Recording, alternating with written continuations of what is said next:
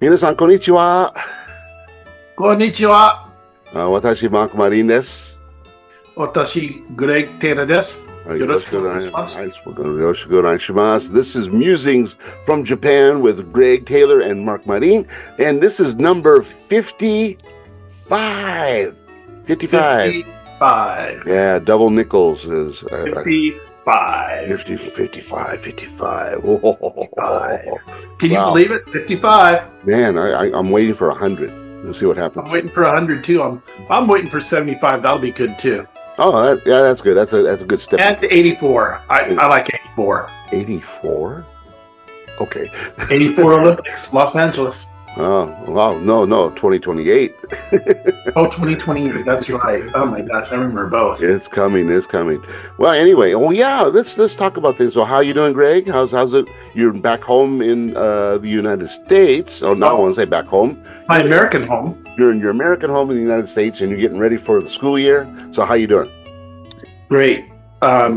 We had three. Did we do two or three musings when I was in Japan? A couple, at least. So, just so you know, that was over a span of a month and a half or so that I was in Japan this summer, Hmm. and it's still summer. I don't want to sound dated or anything, but I go back to work with school tomorrow. The students come back tomorrow. That's Right? the 12th, On the 12th of August 12th. August 2024. Man, that's really early. I mean, Have we ever from what set I a remember. date that we're doing this musings? Have we ever set a date? No, we had never have, but we're doing this on well, for me it's the 12th. Today Oh is wait, it's today the 11th for me. yeah, Yeah, well, and in Japan it's a holiday. It is actually Mountain Day. Mountain Yam, Day. Yama no Hi. Yamanohi's today, so Mountain Day, and this is the beginning of what we call Obon, which is the summer holiday period, which will run through basically, today the 12th through the 15th or 16th. And people usually go back home and they go pay respects for their ancestors and go to the graveyard and clean the graves up and put flowers and burn candles and do little Buddhist prayers. And, it's kind of a nice ritual. It's kind of like a Dia de los Muertos in Mexico, Oh the Day of the yes, Dead. Except there's no, and you have parties. They put sake out there, drinks, and people party and they have special foods. But uh, in the cemetery. not in the cemetery. They'll put sake on the grave, or little tangerines or mandarin orange and some rice, as to give to the ancestor. But they go home and they'll eat special foods. But And it's and the sake remains on the grave. that's right until you go back and clean it up. Or in some cases like that right now today, a typhoon is coming through our area in Japan. So we're not getting the typhoon directly here, but we're going to get the residuals. So right now it's raining outside and it's a little windy, and the wind will pick up this afternoon, and so those sake will blow off, or something. Oh wow! You know, A few days ago reminds me. I checked the tsunami, not tsunami. Sorry, the typhoon. mm, The typhoon NH, the National Japanese Weather Agency, right. their typhoon page, and Hmm. they had it showed a typhoon. It looked like it was headed towards eastern Japan, northeastern Japan. It already hit in Miyagi Prefecture and Iwate, which is north of Tokyo. It already hit yesterday, or actually probably last night around midnight. It already hit, and it's going towards Aomori, Akita Aomori direction, and so that'll be north of where I'm at, about 100 clicks, 100 kilos, 100 kilometers north of Not us. too far. Not too far, especially for an island like this. But but it's huge. The typhoon's huge, slow moving, and a lot of rain and wind coming with it. So that's hitting us. But the only thing that we have to worry about is like in Yamagata Prefecture, which is the north of Niigata. About when you were here, I guess they had major flooding. They had huge Uh, rains had come in, a lot of flooding. So right now, this typhoon is bringing more rain to the areas that were flooded before, and not sure how much of the cleanup they had done. Or I know a lot of bridges were washed out, some roads were washed out, and of course those aren't finished yet. yeah, there was even um, police officers, young, um, I guess. Well, they hadn't been police officers for very long, but they were killed when their car was swept away. Well, They yeah, were sent out on an evacuation mission, I believe, to help to tell people to evacuate or something like that, and right. then their car was swept away, and they I don't know if they found them their bodies, but I think they did find them. They did find them, but yeah, the it was car bad. was upside down in a rice field somewhere. Yeah, the problem is that they're in one of these small subcompacts because the areas that they drive through are really narrow streets. So they're just going, yeah, warning people, get out. It's not safe. Evacuate now, and then they got swept away. So unfortunate. So anyway, but let's just bring it back to positive things. So that's what we're doing here in Japan. So for you, you're preparing for work tomorrow. I'm sorry, Greg. Are you ready for work? Oh, I'm excited. Yeah, I You're can't wait. excited. I could tell. I could tell. Oh yeah, Greg. Oh, by the way, you need a haircut, man. Your hair is getting out of control. No, it's not too bad. I mean, I got my hair cut at my favorite barber a couple days before I came back to the United States. Yeah. And going to the barber, I go to a barber. It's interesting, and I've been going to them for 5, 6 years, maybe, and a very long time, probably 7 years actually. Mhm. But they're about a 15-minute walk from the house, and they are very friendly. You make a reservation, and you go in, and you go to a vending machine, you buy the tickets, and then you give them your ticket, and it's a very convenient way to pay for the haircut. There's no tipping because it's Japan, and Japan doesn't have tipping or Yeah. gratuity in Yeah. general. Yeah. That's I always But freak out when I have to go back and get a haircut in the States. What a tip? yeah, And and what do I tip them? What do I do? So, but at my barber, it's an opportunity for me to speak Japanese to them, hmm, and they tell me that I'm just about. They have an occasional foreigner, but not that many really. And even though it's a large city, and but if they have a foreigner, they don't have Americans. So it's like well, Brazilian, right? Or Brazilian or um, well, I don't know the other Filipinos and yeah, and yeah, mostly Asian, but right. Brazilian because Aichi Prefecture has it's the heart of the automobile industry for Japan, and it has many employees from Brazil to work in the auto manufacturing companies I in the think I fact. think think Aichi Prefecture has the largest Brazilian population in Japan. Well, I wouldn't be surprised. I believe Yeah, that's correct. yeah, Um, which so I get a chance to go see my barber, and it's really they're nice people, yeah. and they do a great job. Um, which reminds me, we were talking earlier about the typhoon. Yep. Well, Japan had a couple of significant earthquakes this week. Yeah, actually, we had a big one, and for all the people looking at, some people did send me messages. I'm nowhere near where that earthquake was. It was a very large one. It was near Kyushu, which is in southern part of Japan, off of Miyazaki, I believe is the area. Very big earthquake in what they call the Nankai Nankai Trough. Prof, yeah. Nankai Trough, it's a major fault line which runs in the Pacific side, and it goes all the way towards where you're at, Greg. Where it reaches Yes. land, it reaches land in Aichi, and it goes through the middle of Aichi through Nagano up through Niigata Prefecture, and it goes out the other side. The Nankai Trough is okay. We'll get into geology here. Is the point where the two parts of Honshu Island actually meet.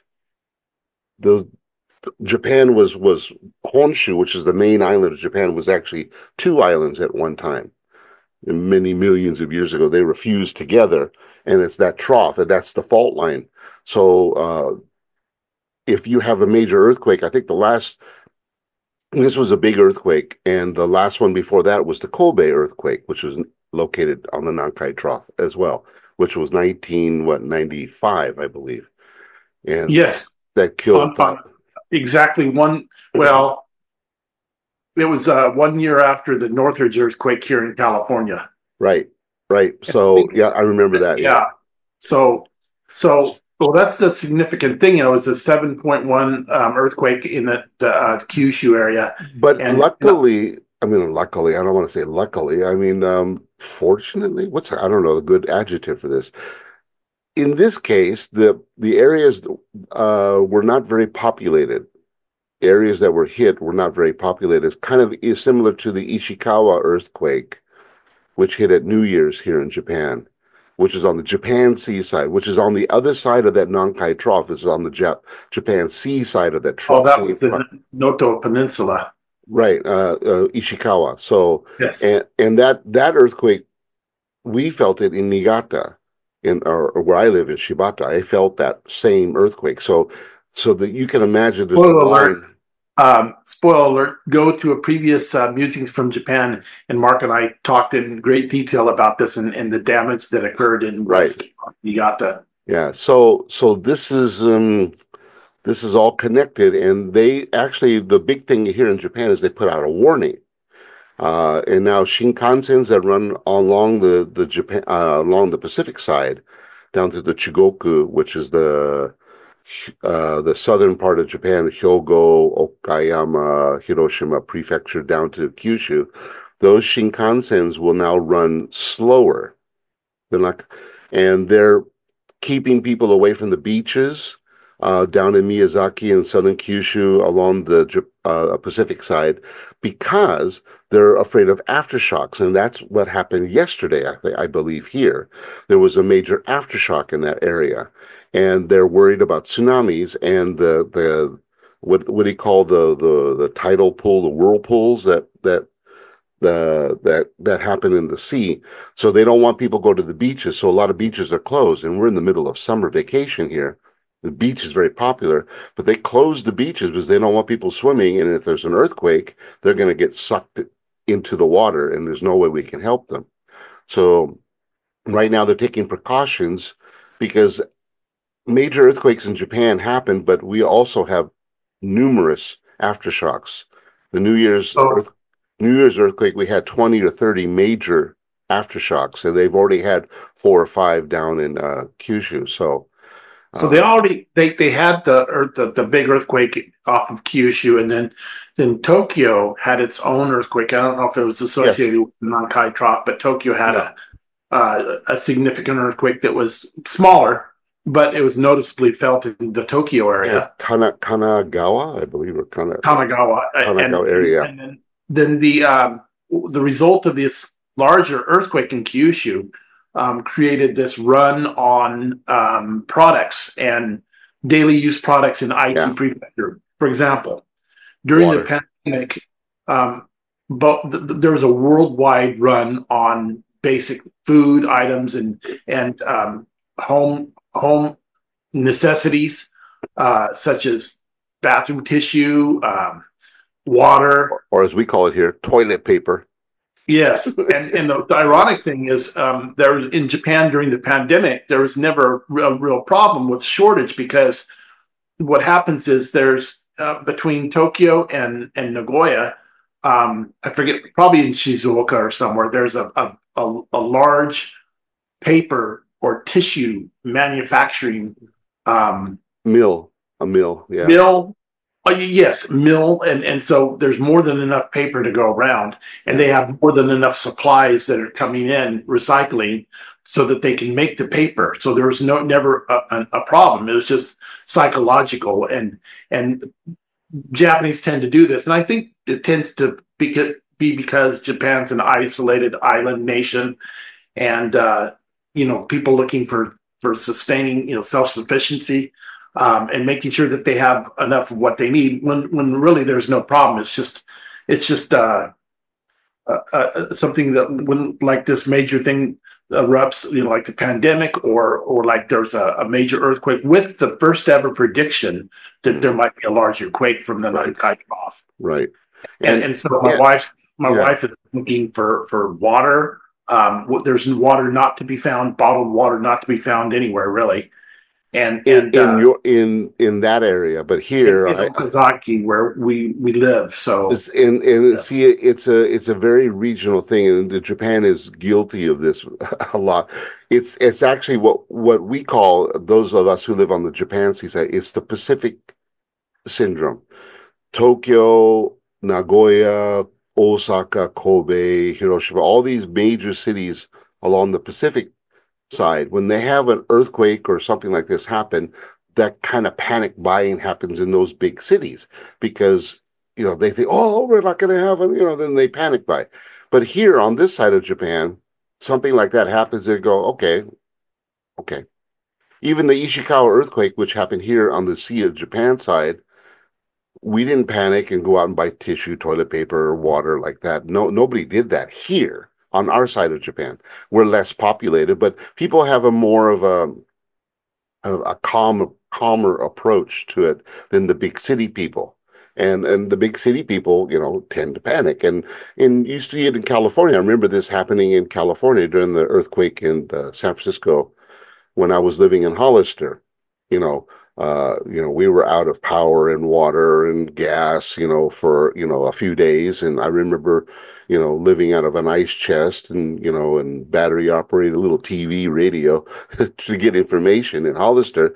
But I mean, going down to the local, Safeway or trying to buy food, I mean, there were huge lines, cars backed up, just trying to get water and toilet paper and things like that. And it was panic buying, and I think if people prepare ahead of time, you know, and I mean, in my place, I got extra water, I've got extra toilet paper. I mean, I've got lots of stuff. I don't need to go out and buy all that kind of stuff. And your wife really doesn't need to do that either.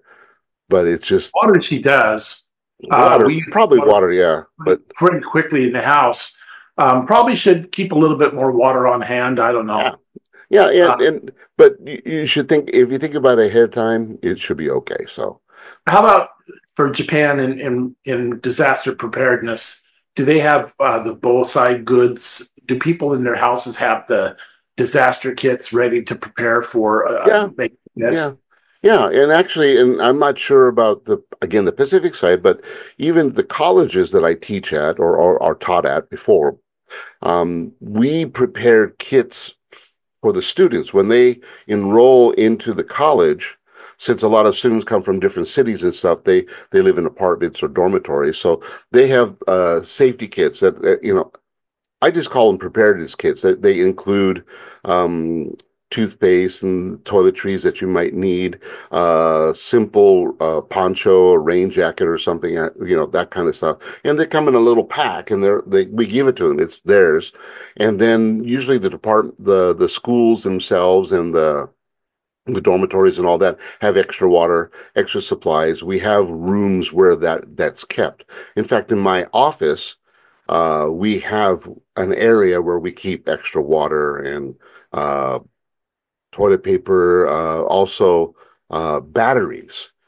We have a supply of batteries and rechargeable batteries that we keep online, plugged in. So if something happens, we just unplug and we have power. So the schools and our students, we take care of them, and most of in our area, Niigata, they do that for people, and in people that I know have some sort of preparedness kit. But Niigata's had major earthquakes.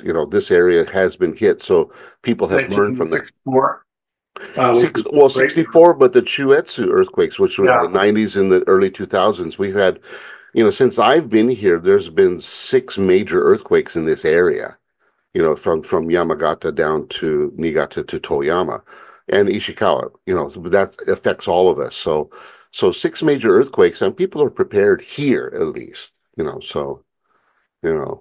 So I wanted to go off in a different direction right Good. now. Yeah, the earthquake's done. Hi, cut. So during mid July, it was great to see you, Mark. Oh yeah, it was it was great to have you come visit your home here in Niigata. Yeah. Yeah, for the first time since December 2017. I moved away from Niigata in Niigata Prefecture in March of 2017, and then in December of 2017, I came back for a Christmas visit, Right. and it's great to be there. But then my family and I visited Niigata for the first time since that time. We visited in mid July, and it was fantastic to see the city.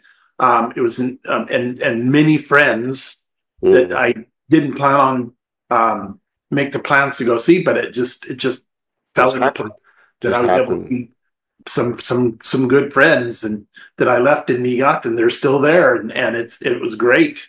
It was great to see the Rise Up Jazz Band, which I played in and for 3 years or so. It was really a great memory making event to go see Niigata, and also to check out the new completely reformed station, which is still undergoing its reformation. But what a But fantastic city! yeah, you went inside, you saw the whole thing. Yeah, Niigata is really modernized since you left. Yeah, it Um, was quite amazing. I I didn't get a chance to go walk around Fudamachi, Old Town, but I think we did drive through it. We drove through it briefly yes. uh, in your car, I believe. Yeah, I took And you and your daughter around. yeah, it was just a great time and it was. I just can't say enough good things about being in Niigata and actually going to Shibata and where I used to live and And you took just the train taking. I took the train and so you you did the taking in the Sasaki curve. the Sasaki curve. Yeah. So a legacy from my life in Niigata, and I got and I renewed my driver's license in Japan before I came to Niigata. Right when I got to Japan, I renewed my driver's license, Oh and yeah, yeah. Everyone, I should mention this. Greg got his driver's license renewed in Japan, and he bypassed all the laws to do it. It's amazing, Greg. You're really well. That's okay. We're talking to our American friends. That's amazing, amazing. Greg's wife was well. He always comes back, and he needs a license. They said, oh, okay, okay. Here you go. Here's your license. It's like well, I what? came back for that reason. Yeah, I know. Yeah, I know. It's amazing, amazing. So, and that was a 3 year or 5 year? 5 year. It's a gold 5 years. license. 5 year. It's my first 5 year license that I received. I got my driver's license in February 2017. 17, yeah. Then when you Yeah, left it here, was a month before I moved away. yeah. It was it all worked into place. I worked really hard to get it, and there it is. I have my license, and I'm good for 5 years of driving in Japan. So So for everyone out there that really Greg has now finally, I think after these many years of coming back from America to Japan and back and forth, has now become a real international citizen because you go back to America, you work, you have your life there, and you come back to Japan, and boom, you got a license, you've got a place to live, you have a family, you've got everything. friends, Friends, you've got the barber shop. I mean, you've got everything. I mean, that's what it is, because when I go back to America, I'm a foreigner now, you so really are in a way. Yeah, I mean, yeah, yeah, you I'm may out be of it. American, but your all your documentation that you use is. I mean, you have your American passport, but it's other than that, Other you're than that, I'm Japanese. you you are know, completely. And just you're Japanese, except without the citizenship. like, yep. So and so I'm and I'm not going to just for those of you out there, I'm not going to change my kokuseki. I'm not going to become Japanese. There's no advantage. The only advantage that I would get by becoming Japanese would be I could vote in Japan. That's it. I've got every single privilege and honor and benefit of being Japanese except voting right now.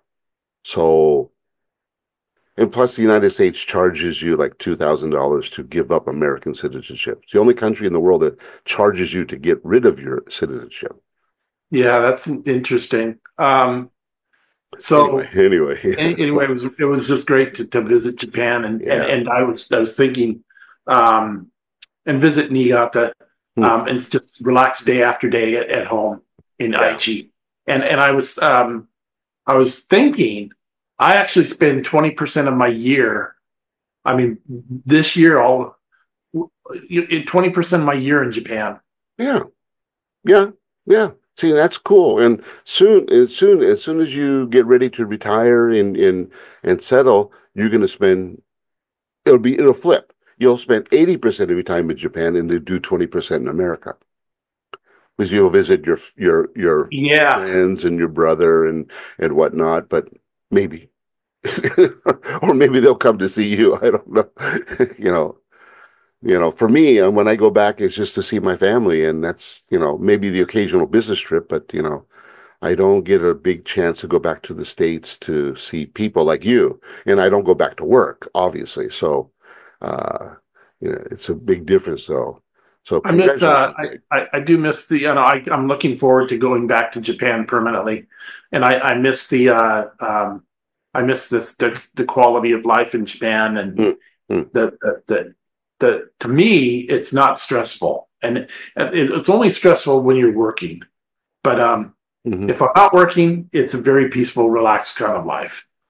Yeah, for me, I mean, it's different because when I came to Japan, I established myself a long time ago, over 30 years ago, I came here, and I'm going to retire here, and my life has been very stable. My job situation is so comfortable. It's really nice for me, but I invested 30 years ago. I invested my whole being to try to make it here in Japan, and I would say the first 5 years was hard, but after that, since then, for the last 25 or 6 years, man, this has been a great ride, Greg, for me. So, but what I want for you is when you get here back to Japan after you're finished working in, you come to Japan to live, then we can get together and we can go sit in a cafe and do a musings from Japan from a cafe. Oh, we when Facebook, for example, when Facebook first came out with what was it, the live streaming, Mm-hmm. we did that We from did that. from Eon Mall. We did that from Ian Mall and Shibata. That's right. Yeah, that was a great memory. We both had our. That was the early form of musings from Japan. That was like the predecessor of musings from Japan. Exactly. Yeah, that was So our first foray into this. it was a good memory, and it was I think during the winter holiday season, I believe. Yeah, I think it was. Yeah, we were up there shopping, and we just hung out in the food court and to put it on my phone. I remember my phone getting hot. Yeah, and I used my phone, and then you use your phone, and Right. and somehow we made some live videos that It worked out. So it was a great experience. well, anyway, but we're running short on time here, so I want to say, Greg, so good luck on the school year, and I hope that everything comes out well for you, and there'll be no problems with everything. And you're ready to go, right? Ready to go. And I just want to say thank you to our audience and for being loyal supporters. I get messages all the time. I got a message recently that said they look forward to every Musings from Japan that comes out. And now we're finishing up number 55. And I'll process this and churn it out today because since we mentioned the date in here, I better throw it out quickly. Anyway. All right, Greggy, so we're going to wrap it up. So thank you so much, everyone. This is Musings from Japan and number 55. 55. Yeah, 55. Amazing, Greg, amazing. So I'm going to get a haircut today. I think you should get a haircut, Greg, because it looks like you're getting an afro there, man. It's getting bad. Yeah, that's not that long. Oh, I know. Anyway, so thank you very much, everyone. Otsukare-sama deshita, Greg. Otsukare-sama deshita. So, minasan, as we always say, sayonara. Sayonara.